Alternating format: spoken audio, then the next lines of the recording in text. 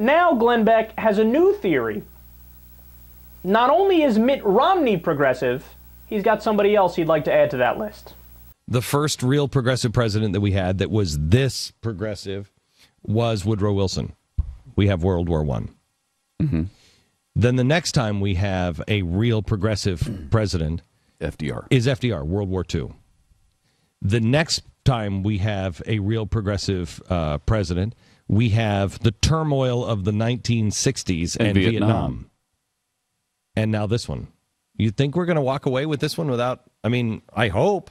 I mean, we had a progressive president, and I know Republicans don't like to hear this, but he was a globalist and a progressive. George W. Bush. Absolutely.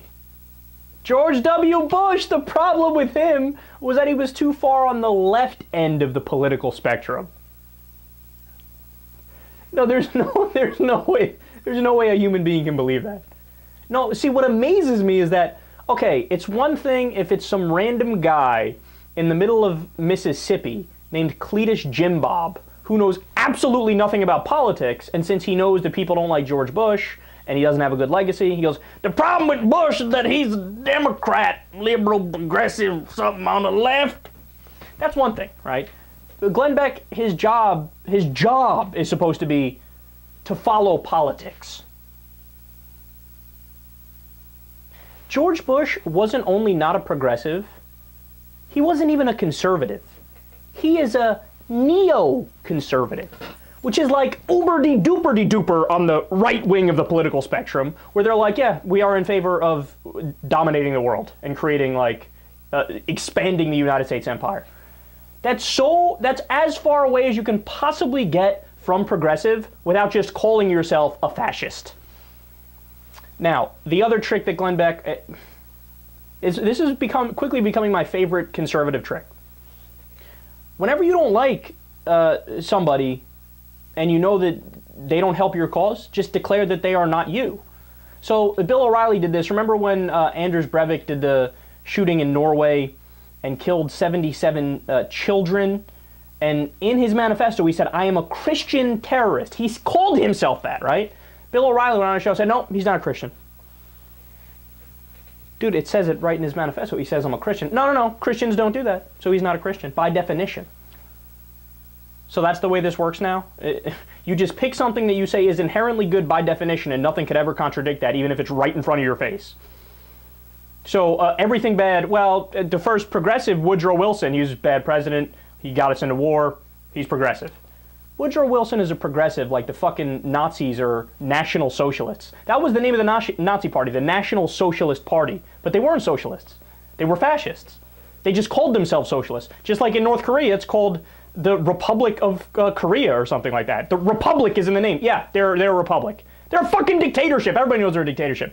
And Woodrow Wilson called himself progressive. He's the furthest thing. He was a vicious racist. That's well documented. That's not progressive, right? That doesn't...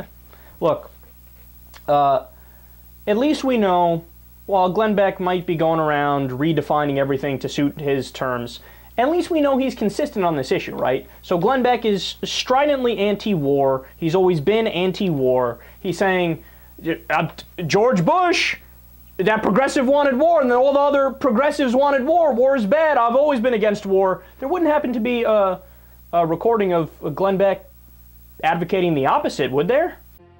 The real story about Iraq can be found in the eyes of the children, 98% of whom have been vaccinated for diseases like polio, or who are attending one of the 4,500 schools that have been rebuilt and restocked with over 8 million textbooks by coalition forces.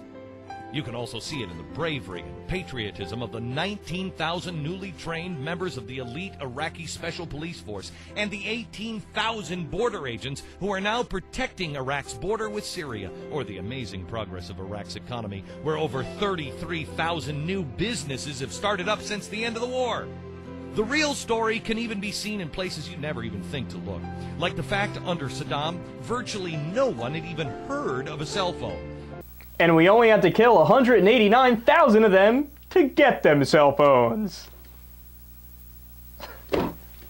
That that hypocrisy is awesome, man. He's like, yeah, of course, the progressives are for war. The World War II, World War I, they got the Iraq War. George Bush was a progressive. He wanted war. He wanted war. I would never want war under any circumstances. Let me tell you all the reasons Iraq is great with this sappy music in the background. And by the way, I don't believe any of those numbers. Iraq is an absolute mess. There's still a war going on between the Sunnis and the Shias. Nobody likes the Kurds in the north.